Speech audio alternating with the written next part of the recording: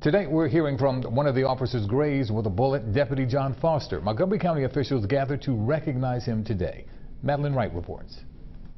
The Montgomery County Sheriff says Bomb Squad Deputy John Foster is always greeting visitors at the courthouse with a smile and kind word.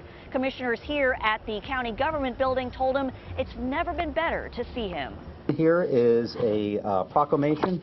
Commissioners honored Deputy Foster with a proclamation for his bravery and commitment to public service, just days after he and Philadelphia police officer Sergio Diggs survived a shooting. It was a chaotic scene after a little bit, but unfortunately, myself and Officer Diggs just received minor graze wounds. Deputy Foster was grazed in the shoulder. Diggs hit in the forehead at the base of the Art Museum steps while they were working a security detail Monday night during Philly's 4th of July fireworks festivities. Police believe the bullets were fired from a distance.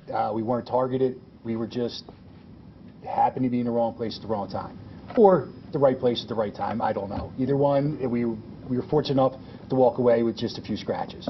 Commissioners also honored Philadelphia police officer William Tobill, who rushed Deputy Foster to the hospital in his squad car that night. I'm going to present the coin to you. Deputy Foster is taking a few days off work to recover from his injury. He says he's grateful for the outpouring of support from the community. I just want to say thank you very much to the officers of Philadelphia Police Department. They were phenomenal. The sheriff says after Deputy Foster was shot, he was most concerned about his son. He didn't want his son to worry and leave Boy Scout camp. He went the extra mile, driving up to the Poconos to assure his son that Dad was going to be all right. In Norristown, Madeline Wright, CBS 3 Eyewitness News.